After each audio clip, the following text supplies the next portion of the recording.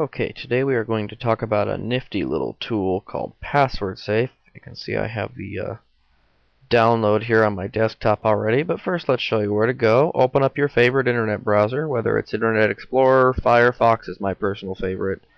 You could be using Opera, Safari, doesn't matter. Just get on your internet, go to Google. From Google, you're going to just type in Password Safe.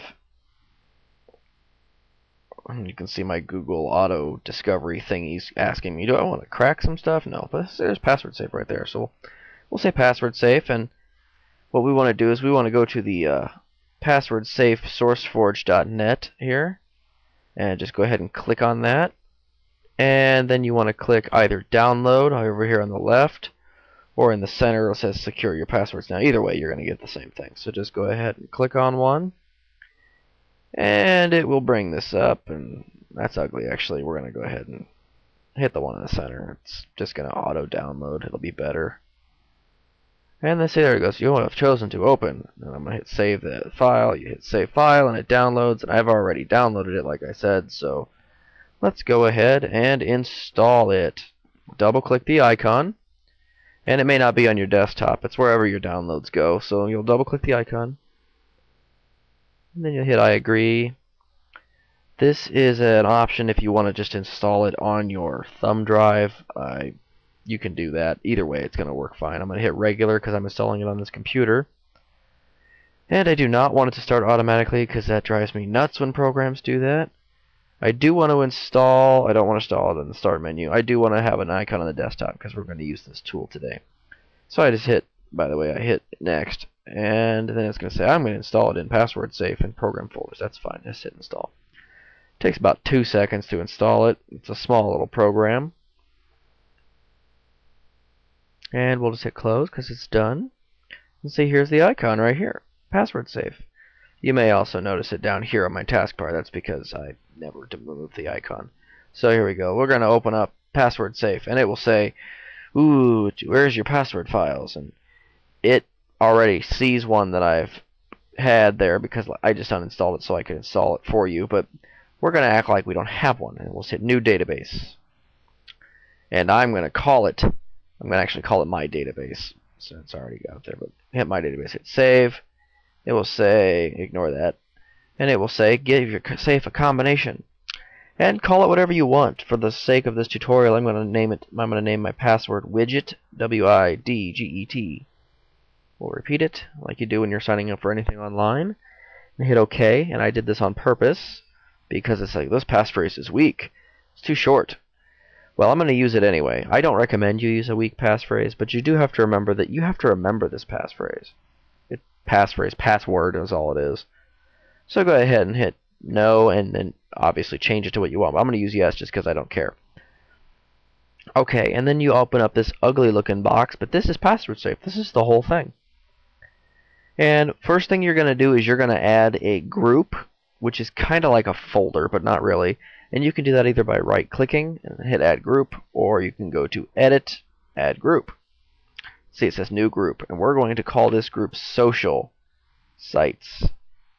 And I could have used capital letters, but I didn't. We'll click out of it and see it's got a little thing there. Next thing you're going to do is you're going to add a entry into the database. So you're going to either right click and hit add entry, or you can hit this button over here that has the same icon.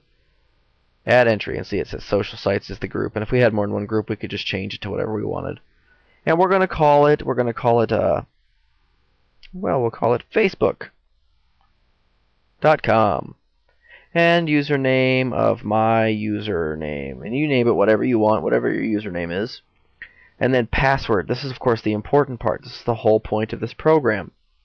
Now, you're going to obviously put in whatever password you already have, or if you're like me and you don't like the idea, because you probably are using the same password for every website, for your email, your MySpace, your Facebook, your bank site, your everything you're using. And the idea behind Password Safe is everything can be different.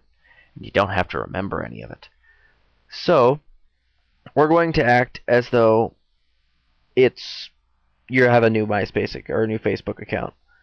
And we're going to go ahead and we're going to have a password created just for that Facebook account. It's going to be something, nut crazy. It's going to be something no one could understand or remember, and that's good.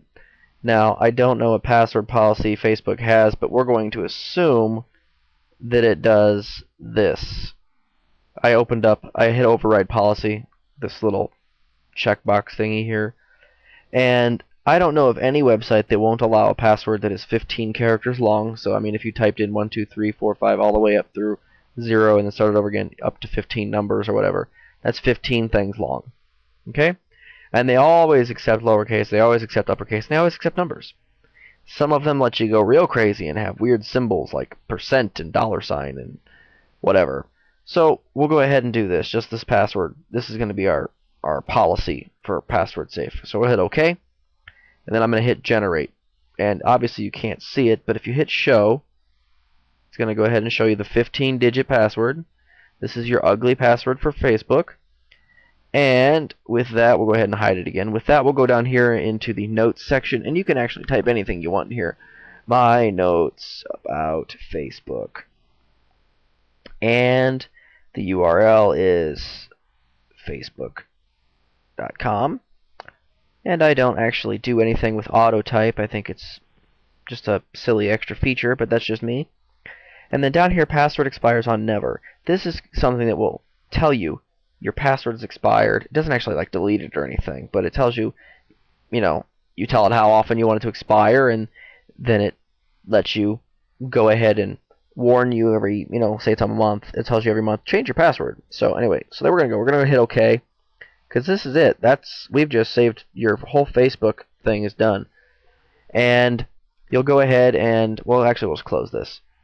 So this is start fresh. You're going to go to facebook.com and you will go to log in. And I don't have a Facebook account for security reasons. I just don't like the idea of putting out personal information. But we're going to act like you do. And you'll open up Password Safe. And then it'll be like, hey, I found the password database you just used last time. What's the combination for that there? And you'll type in your password. And again, we used widget. And we'll hit enter or OK. And there it is, social sites. So we can double click this, or we can hit the little plus sign, and there's facebook.com. And see, I put in my username was my username, but say your username is like, Joe the Pirate. It would say Joe the Pirate. So then when you went to Facebook, you would know to type in under username Joe the Pirate. And then all you have to do is double click on the line here, and it saves the password to your clipboard, which is like if you hit copy, that's what it does. So, and then you would just go into your Facebook account, which here I'll load it up really quick. And I don't even know where it's going to be at on their screen because I've never. Oh, that's okay. That's real simple. So you would type in your username and then go to password and right click, just hit paste. And that's that 15-digit long password that we made. Now, then you're going, well, wait a sec, it's in the clipboard. That means that I could just go and I could just paste it into a notepad, and you can. But the joy of this thing, no, I don't want to say that. The joy of this thing is we're in Facebook, we've signed in. After a couple of minutes, this thing will time out and it will just lock the safe. And anytime it locks the safe, whether it times out or you close it, it will delete that thing from the clipboard. And yep, see, it's gone. It won't let me paste it. So that is password safe, and now you've seen it. Now you know how to use it, and I hope you do use it.